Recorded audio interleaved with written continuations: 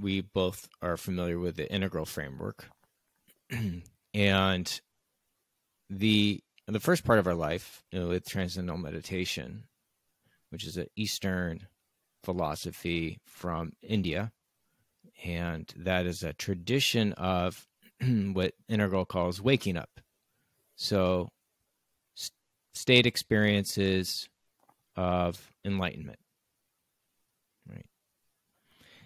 And as you said, right, that is only one of the four main, we'll say, lines of personal development or potentialities of the self. And another one of those is, which you brought up, was cleaning up. And that's in the shadow work, I understand, and the Jungian. And then there's also growing up and showing up. And as I understand it, you don't exclude any of those. Those are all part of what you do for groups and for individuals.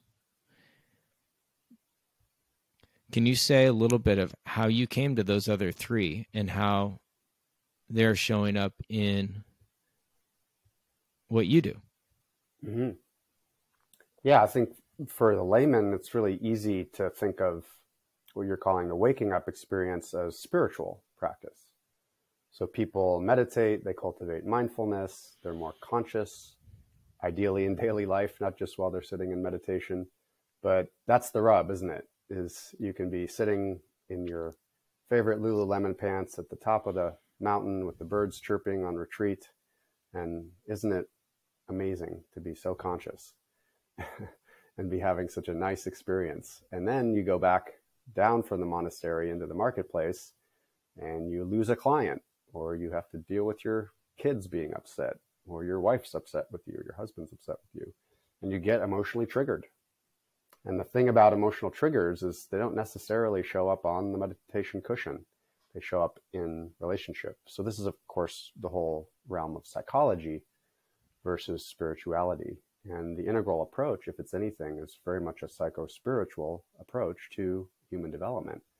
If you look at a lot of the data on what actually works in psychology or psychiatry specifically, we have a very kind of backwards or broken model where we assess for illness and then we treat things with drugs, which really just mask symptoms.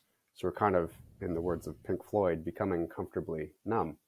Like that's what we aspire to, is just the mean.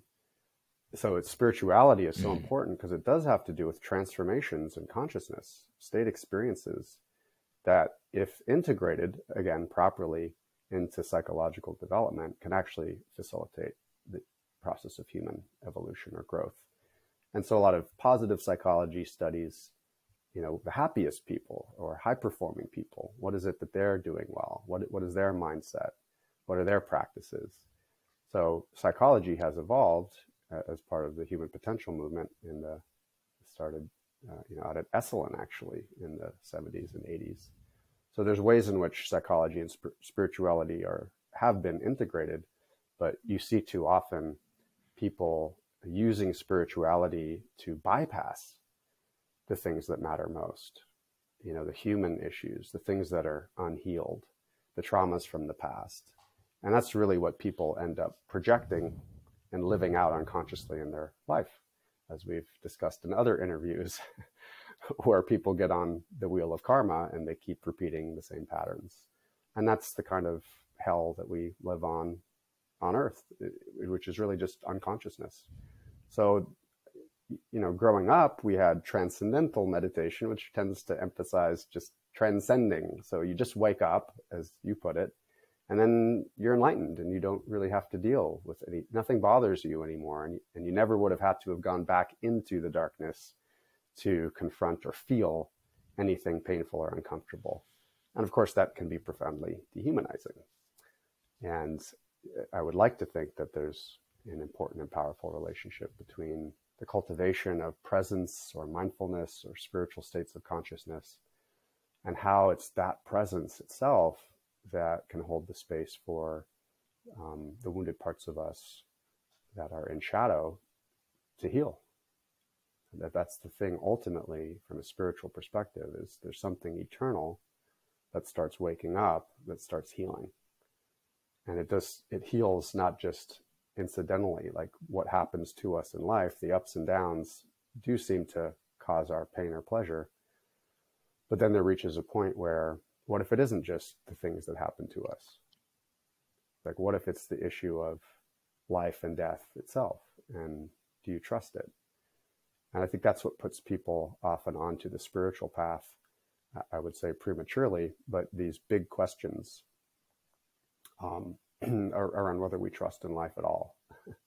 And is there a God? And what is the meaning of all of this? And where are we going? And how did we get here? And what is happening, basically? These are spiritual questions that, again, psychology can bring you up to the mean, even really helpful forms of therapy.